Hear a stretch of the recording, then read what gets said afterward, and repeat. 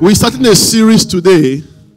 Titled The Power and the Purpose of the New Covenant. The power and the purpose of the new covenant. And it's going to be a 4-week series. Now, this is very important because many believers are not living in the covenant that was designed for them. Many have even said that they are confused about the Bible. Some people even say that there is a whole bunch of contradictions in the Bible because they don't understand the covenants. For instance, when you look at Matthew 7, the Bible says that forgive us our sins as we forgive those who sinned against us. That says it's when you forgive others that God will forgive you. It says, forgive us our sins as we forgive those who sinned against you.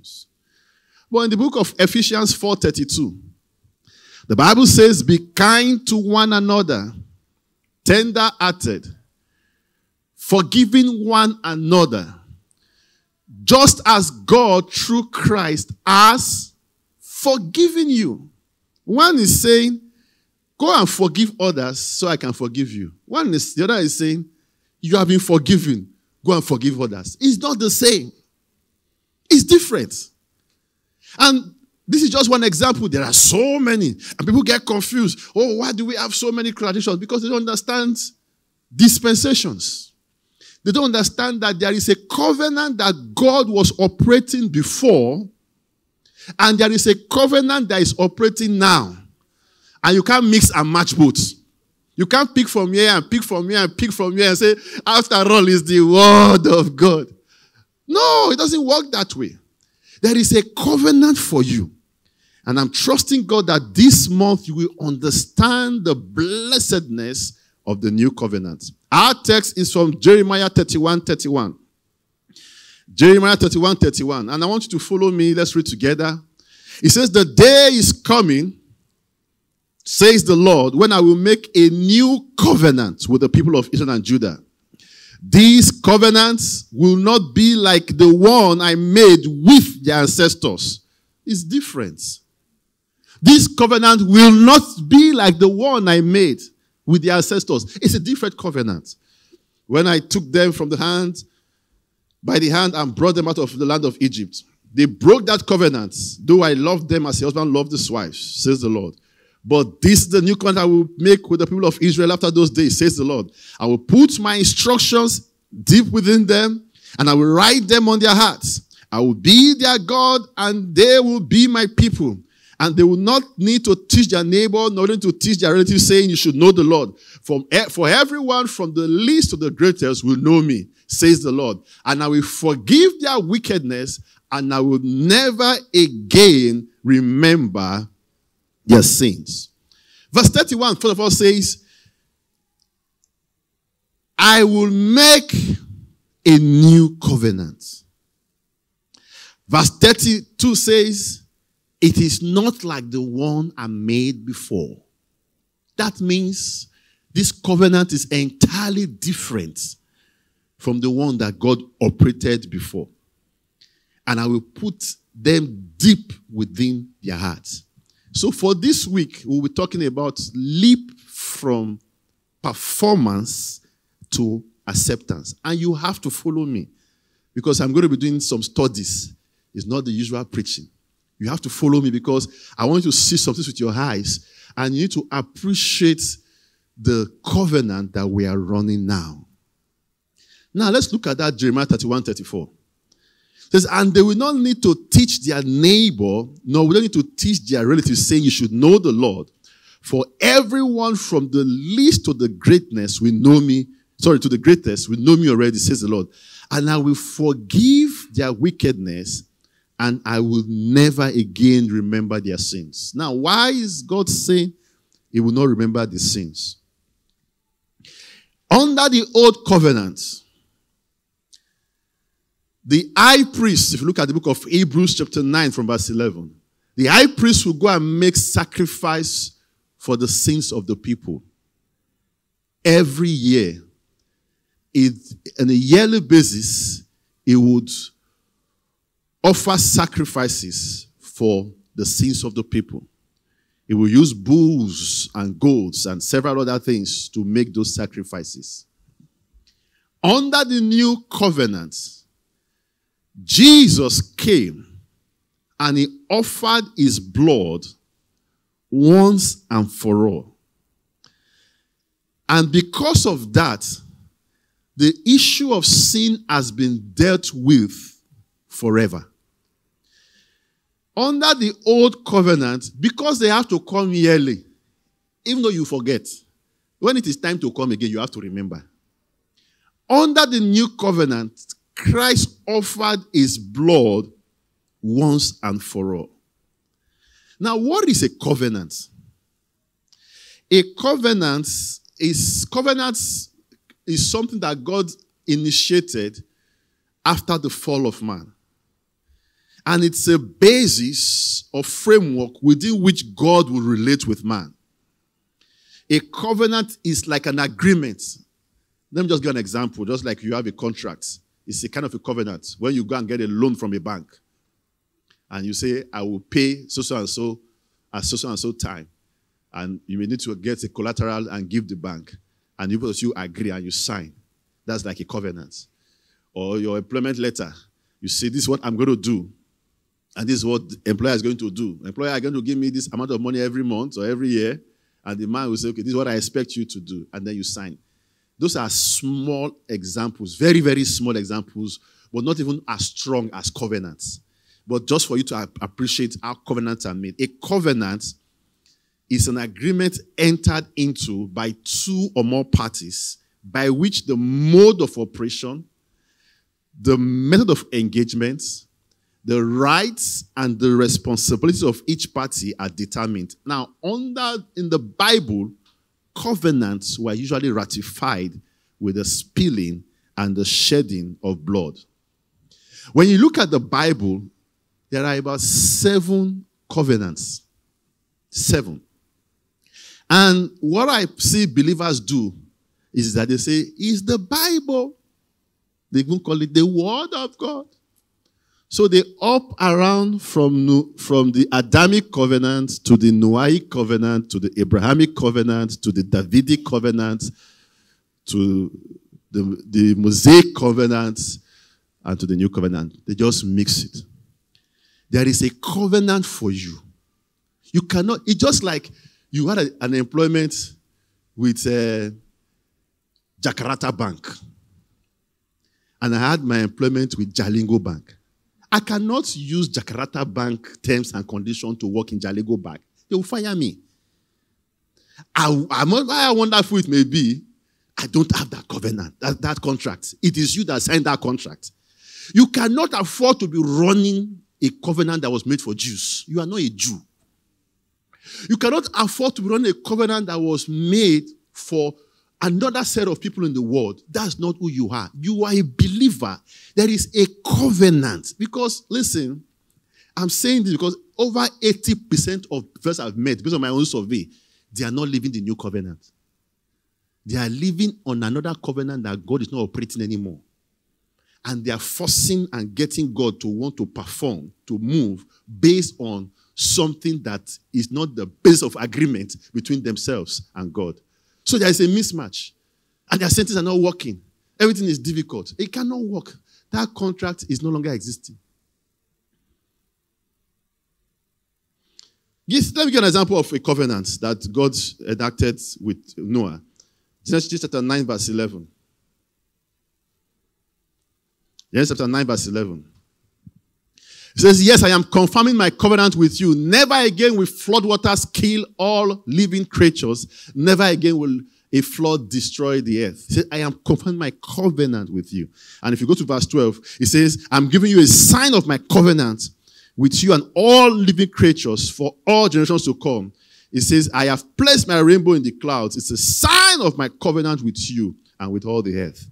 So that is a covenant with Noah and all creatures. And God said, I will never again destroy the world with flood. There were other covenants that were conditional. And those were conditional covenants whereby there are something you need to fulfill before God fulfills something. Once you do that, God will do his own part, especially the Mosaic covenants. A lot of people go to the Bible, for instance, and go to Deuteronomy 11 and read blessings to themselves. You do not read the beginning part. And the end. Because the beginning part will say, if you do this, it's conditional. This is what will happen to you. You skip that part. You just went straight to the blessing and begin to claim it. You are not serious. But God is looking at you. What kind of human being is this person? And we do that a lot in the church. And we are claiming it. And we are claiming with power. But there was a condition attached to it. In fact, everything in the covenant of Moses was conditional. There was nothing that was just happening free. It was conditional. It was based on performance. There is something that you will need to do. I would have loved to show you example how it happened in the book of Exodus 24 from verse 4 to 8. But because of my time, I will not go there. Just write it and read it later. Just 4 to 8. But let's go to Deuteronomy 11, verse 26. The one that I would normally go and read and enjoy and claim. See the way he said it. It says, look, today I am giving you a choice between a blessing and a curse. Verse 27. You will be blessed if that condition is clear. You obey the commands that of the Lord your God that I'm giving you today. But you will be cursed if you reject the commands of the Lord your God and turn away from him and worship gods that you have not known before. This covenant was based on performance. You will be blessed if you obey. You will be cursed if you don't obey. Now, what people do is that they leave that if and this blessed part. They now go to the middle part. Read those things to themselves. Claim it in the name of Jesus. I declare. Forget that thing. Bible already in context. There is an if. And guess what? That was not meant for you. This was a covenant that was based on performance. Listen, I know we always quote Joshua 1:8 a lot. But really and truly, Joshua 1:8 is not really for the believer. There are principles in the New Testament that we can relate to it regarding meditation, and which is powerful. But Joshua 1:8 says, this book of the law shall not depart. What's his book of the law? The Mosaic covenant. Book of the law. Not just any book. Book of the law. Fine, I can tell you that even though the New Testament requires us to study, to meditate, so it's powerful. The principles we apply. But this one was talking about book of the law. It is part of the Mosaic covenant. It is performance. In fact, it was just repeating what was in Deuteronomy. That if you do this, this will happen. It was based on performance. But under the New Testament, it is not based on performance. It is based on acceptance. Ephesians 1:3. Can we look at it together? Ephesians 1:3. The Bible says, blessed be the God and Father of our Lord Jesus Christ, who has blessed us with every spiritual blessing in the heavenly realms. Why? Why? Because we are united with Christ. Under the old covenant, you will be blessed if you obey all the commands that I have given you. Under the new covenant, you have been blessed because of acceptance of Jesus. Because you are united with Jesus. You have been blessed with every spiritual blessing. Look at verse 6 of that same Ephesians 1. If you can show it to us in the KJV, that will also be powerful. It says, to the praise of the glory of his grace, by which he made us accepted in the beloved. It's based on acceptance. He made us accepted. When you accepted Jesus Christ, you were accepted into the beloved. These were given to you because of your acceptance of Jesus, not because of your performance. It is important that you know the difference. It's not the same. Because a lot of people are mixing it up.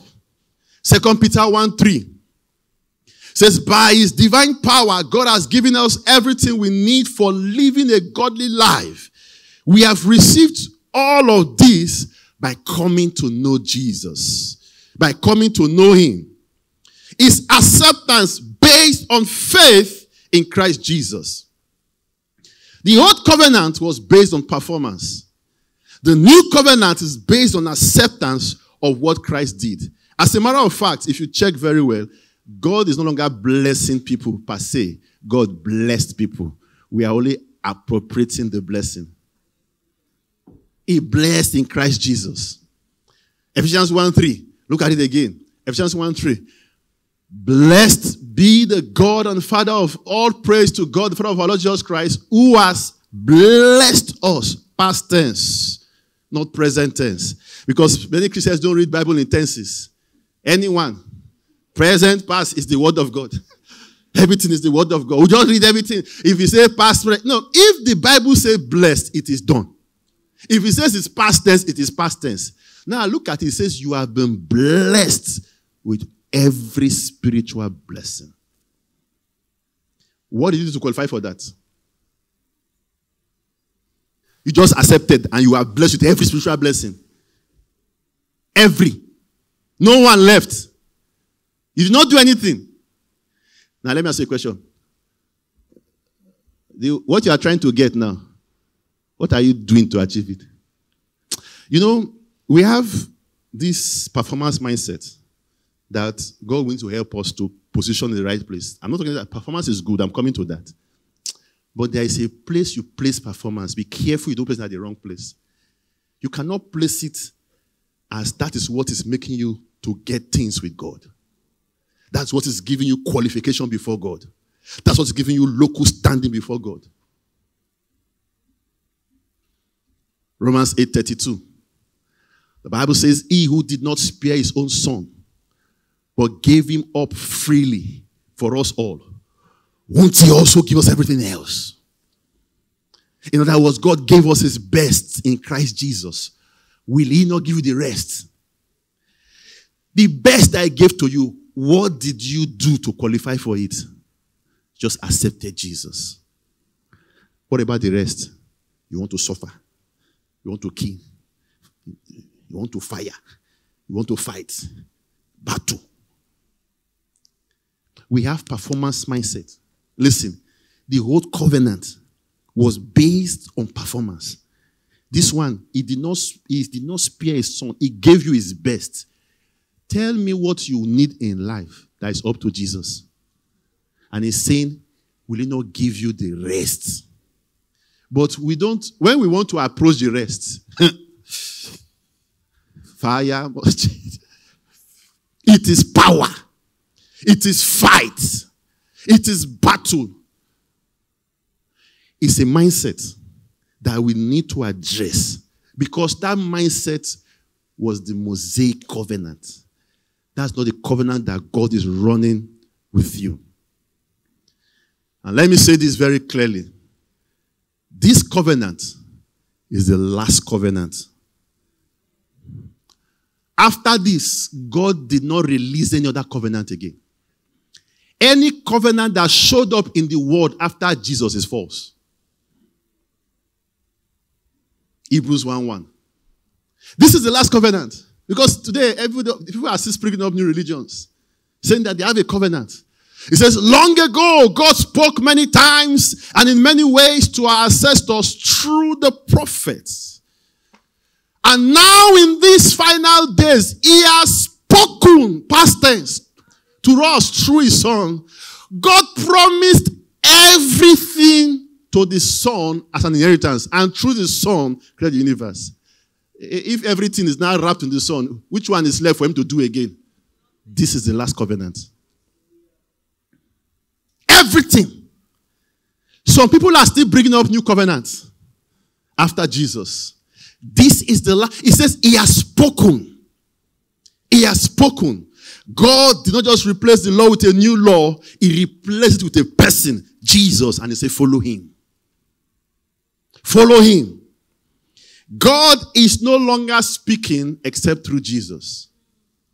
I say it again. You didn't get it. I say God is no longer speaking except truth. In other words, everything that God says now must be in alignment with what Jesus Christ has spoken. If it's not in alignment, God has not spoken. This is the last covenant. And that's why under this covenant you can hear God yourself. What we read earlier on, it says in the past, he spoke through prophets. Under the Old Testament, you want to do something, you go and meet the prophet. What is God saying? Oh, David, I'm going to battle. Abiathar, have you already called his name? Abiathar, he says, should I go or should I not go? The guy will do his consultation and say, thus says the Lord. You can go. You say, pursue and overtake all. Fine, we are going. Under the new covenant, you have direct access to God. You don't need to go through another person for God to hear you. Because God has no grandchildren. He only has sons. You don't go through another son. You have direct access to God. We must cherish what we have. Some of you believe that the prayer of the man of God is stronger than your prayer. You believe it is, be it unto you according to your words. It is under the new covenant. No believer have access to God more than another believer. Ideally, no believer's prayer should be more powerful than the other. The reason why a man of God's prayer, so that's how you come and I pray and it's happened, and you are struggling, is because maybe by experience, I've worked with God. I've learned to trust and I love to depend on Him. I know the value of the access that I have. You don't know the value. So when you come to me, I will go to God with that value and knowledge of the access. It doesn't mean that I have special place. In my Father's house, there is a place for me. I'm a child of God. Yes, sir. Who has a place in your father's house in this place? You have a place in your father's house in this place? Some of you want to get married, or when marriage is getting delayed, you're not going to meet one Baba. He'll tell you to bring 5 names. Let him tell you the person without breaking names. He will now touch. I told you one day that even a child can pick 1 out of 5. Don't think required. You now go to a prophet, say bring 5 names, 3 names. You now pick one. Say Baba has chosen. You now enter marriage and you're having a problem. You now come to church. Come, we'll help you. This is the house of God. We can solve all problems. There's nothing wrong to come. But I'm saying you can avoid all those things. Stop going through mediums. Some believers here are still consulting Abalis. Not here. Some believers. Are you here? I'm not sure you are here. But I tell you, some believers are still consulting Abalis. The guy is doing sacrifice. After Jesus' sacrifice, he said, go and bring dove. And your grandmother's head.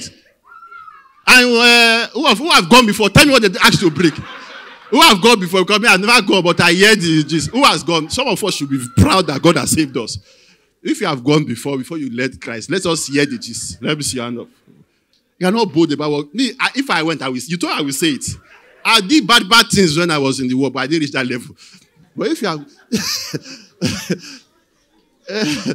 anybody here, they say, you got to bring something. You got to bring your grandmother's teeth. You got to bring this thing. They will not do sacrifice for you. No sacrifice again after Jesus Christ died and rose again. We must appreciate what we have. We have believers today going to consult other mediums, not knowing that they have the most powerful connection that exists. The God of the universe is your Father. Is your Father. You have direct access to Him. We can hear God by ourselves. In Matthew 17:1, Bible says that after 6 days, it says Jesus took Peter, James, and John, and the brothers of James, and led them up to a high mountain by themselves. Then there was a there he was transfigured before them. His face shone like the sun, and his clothes became as white as light. Just then, there appeared before him Moses and Elijah talking with Jesus. Peter said to Jesus, Lord, it is good for us to be here. If you wish, I will put up 3 shelters, one for you, one for Moses, and one for Elijah. And while he was still speaking, a bright cloud covered them, and a voice from the cloud said, this is my son whom I love. With him I am well pleased. Listen to him.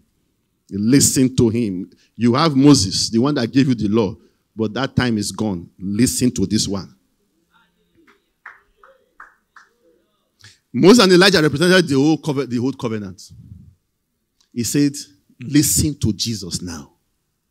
Listen to him now. That time is gone. Many people don't just mixing everything together. Yes, they went for Winsome. Winsome is our corporate evangelism in CTC. And we go every first Saturday of the month to evangelize as a team. And yesterday we went both in Lekki, in Yaba, in Manchester Chapel. We all went to we preach the gospel. If you did not come, you missed a lot. I met a guy. And of course, when we go meet people, we don't let them know I come to preach. We just go and start gisting with them. And say, how are you doing? Fine. How is life? Everything. They say, now God, with a look. I say, God. When you say, you open door for me. I said, God, why? I said, do you know God? And how are you able to relate with God?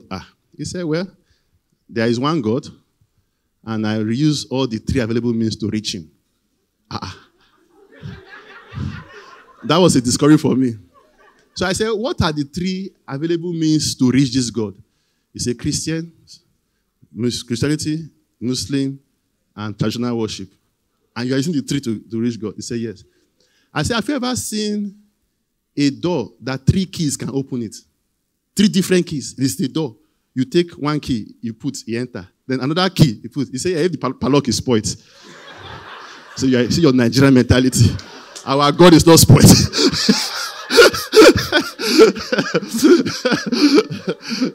If you are in Nigeria, your brain has sometimes Gary has entered the brain. You don't know. How can you be thinking like that? He said the door is spoiled. I said, well, our God is not spoiled. There is only one key that opens that door, and that key is Jesus. This guy, he says, is a choir member in his church. He is going for choir practice that evening. And he used the 3 B's. That's why, guys, we need to preach the gospel. People are suffering. People don't know the truth. How can somebody be a choir member? And he says he's using 3 means to reach God, even traditional. Many people think that God will still speak through some prophets. After Jesus, no prophet. God has spoken. God has spoken. Jesus Christ gave us access to God forever. And that's why we must always be excited and give him thanks. We must be careful not to reduce our Christianity to the level of performance only, because it was acceptance that gave us access to everything that we have. For instance, I've seen somebody that said, in fact, it was a word of knowledge I gave in the church. So there's somebody here, you keep thinking that the sins you committed before you gave your life to Christ is haunting you, and that you were cursed before you met Jesus. And when you look at your life today, things are not working well, you say the curse is following you. And I pray for the person. The person came to me after service. Says, sir, I will not lie to you. I was a very bad boy as a young boy. My father cursed me. My mother cursed me. Now, every time I see my life, I think it's that curse that is coming to pass. I said, no. If you're in Christ Jesus, the curse is gone. All things are passed away and all things are become new. Listen, we must appreciate what we have when we come to Jesus. Do not think that the things you did in your past is haunting you. And I'm talking to somebody in this place. Sometimes we still think that that thing that we did is why we are still here. That thing is what is haunting me. No. God is seeing you like someone who never sinned before when you came to Jesus. He's giving you a brand new start. He's giving you a brand new start. And I told the person, if that's what you are thinking, it will happening to you. You know, if you see yourself that you are cursed and you are a manifestation of curse, curse will be flowing. It's your mind that is bringing about those things. Take it away from your mind. Under this new covenant, I approach God based on acceptance and not based on performance. That is why these days many believers do great things and they forget that it's not even the great thing that you did, it's what Jesus did. You know, you can easily forget. For instance, a lot of people are trusting God for things and they go and fast. 21 days fasting. Dry fasting, some people. Some people is wet. Some people, they are fasting and they are eating. But they just call it fasting. And then you say, God, I've fasted. I've tried. I've performed. Even though you are wicked, with what I have done, you should have conscience. I've tried. Now, Father, look down from thy throne upon the neglect of food that I have gone through and show that thou art a merciful God. I've tried. I've performed. Now you perform. Fasting is powerful. Fasting is great. In this place we fast. In this place we pray every 3 hours. But that is not what qualifies you access to the throne of grace. Nothing you can ever do that is worth more than the blood of Jesus Christ. You fast because you want to avoid distraction, to focus on your God, not to get a qualification for God to answer your prayers. Some people even say, Lord, wake up in the middle of the night, 12 midnight. You call it midnight prayers. God, I'm not sure you answer day prayers like midnight. Midnight! When we were sleeping, I woke up. I did business. Because it is in the middle of the night. Father, I've tried. Perform. Listen, that middle of the night in your country is 6 a.m. in that country. Some even pull their clothes. And I did that one before. God, I'm confessing now. Middle of the night, around 12 midnight, you pull all your clothes. You say, Father, as you brought me, I present myself to you. As though God doesn't see everything that is under. As you are now, whatever is under, God is seeing it. Anything you have, whether asset or liability, God can see it. He's seen everything. Everything is laid bare before his eyes. With whom we have to do. If you like wear 79 clothes, God still see under. So why do you want to remove your clothes and say, Father, as you sent me, I came to you the same way. In the middle of the night, now you have to perform. Performance mentality. Hebrews 4:14. Hebrews 4:14. Therefore, since we have a great high priest who has ascended into heaven, Jesus, Son of God, let us hold firmly to the faith that we possess. Verse 15.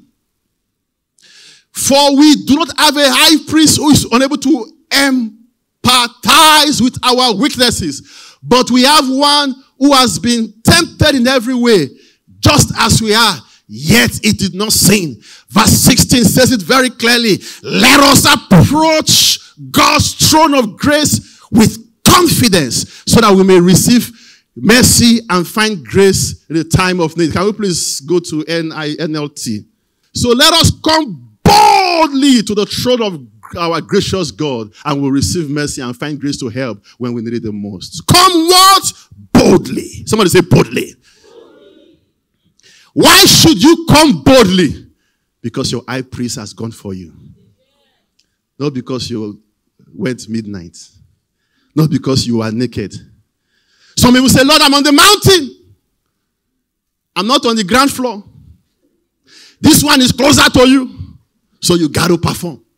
Not because of that. Now, we are not trying to undermine performance.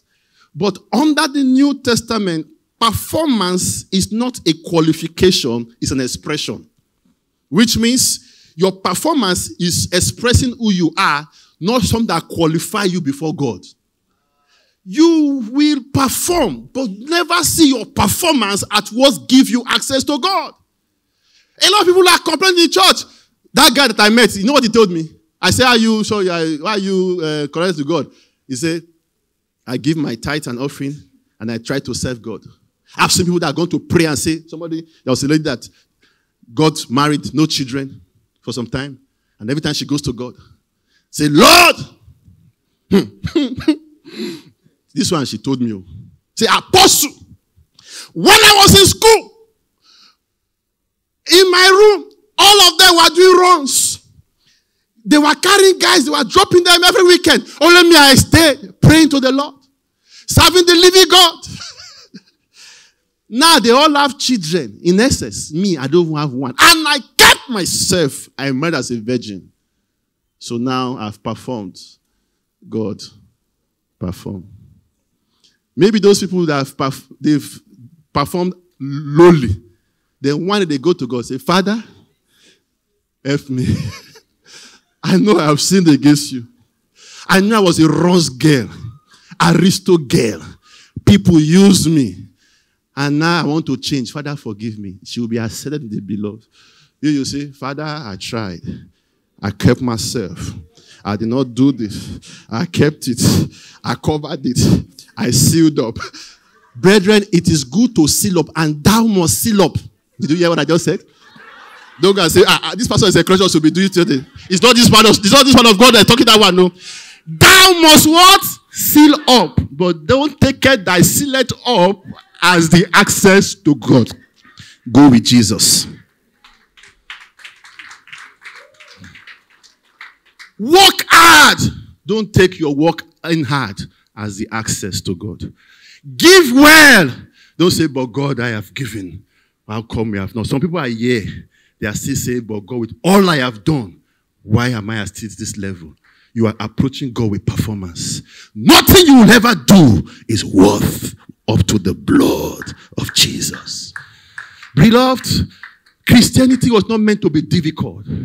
It's because we went under the Mosaic covenant and we saw that if you do this, I will do this. You now think it's the same. Join everything together. Now you have been accepted in the beloved. I'm not saying you should not perform. You must perform. But don't see your performance as your qualification before God. See it as an expression of who you are. Let me conclude by us reading this verse of scripture together. Everybody, we are going to read together now. Hebrews 8:6. Let's all read together. But now Jesus, let's go, our high priest has been given a ministry that is far superior to the old priesthood. For he is the one who mediates for us a far better covenant with God, based on better promises. If the first covenant had been faultless, there would have been no need for a second covenant to replace it. But when God found fault with the people, he said, the day is coming, says the Lord, when I will make a new covenant with the people of Israel and Judah. This covenant will not be like the one I made with their ancestors when I took them by the arm and led them out of the land of Egypt. They did not remain faithful to my covenant, so I turned my back on them, says the Lord. But this is the new covenant I will make with the people of Israel on that day, says the Lord. I will put my laws in their minds, and I will write them on their hearts. I will be their God, and they will be my people. And they will not need to teach their neighbor, nor will they need to teach their relatives, saying, you should know the Lord.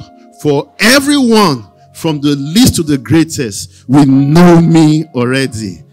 And I will forgive their wickedness, and I will never again remember their sins. Verse 13, when God speaks of a new covenant, it means he has made the first one obsolete. It is now out of date and will soon disappear. It's the same Bible, the word of God. Obsolete. Disappear. The Bible itself tells you that the dispensation has changed. You can't be cherry picking from every part of the scripture and trying to force yourself into it. That was not the covenant made for you. It's like you are working in a place. They are paying you $10,000 per annum. And now you get another place where they are paying you $10 billion per annum. And you say, okay, I like this place, but I like the entertainment allowance of the former one. And I like the dressing allowance of this former one. Then this other one, I like the basic package is good. We want to join it together. It can't work. You're either in this employment or you're in this employment. Listen to this. The covenant we have is the best, most powerful, based on better promises. Think about it. The Jews operated the whole covenant. Even in the world today, they stand out. Do you know that? Even some pastors teach Jewish code for doing business. An average Jew is well-to-do. An average Jew does very well. They prosper, they flourish. It shows in their life that they understood a covenant that God operated at some time. The Jews have won Nobel laureate prize more than any other country. They have technology that is well advanced. It is obvious that these people have tasted a covenant. Believers who have a better covenant, many of us are not even up to a Jew when we look at our lives. We don't even reason up to that. The way we fear, the way we are sluggish, the way we don't move with the pace that God will have us to move, we are even performing worse than Jews who operated a covenant that is obsolete and is disappeared. You operate the real, fresh, new covenant of God and the last covenant of God and the best covenant of God. Your life should show forth the covenant that you are in. This is the best covenant. This month, we will delve into it. I welcome you to a wonderful time in the Holy Ghost. This is a wonderful life, the real covenant. Oh, I'm a child of God. Yes, I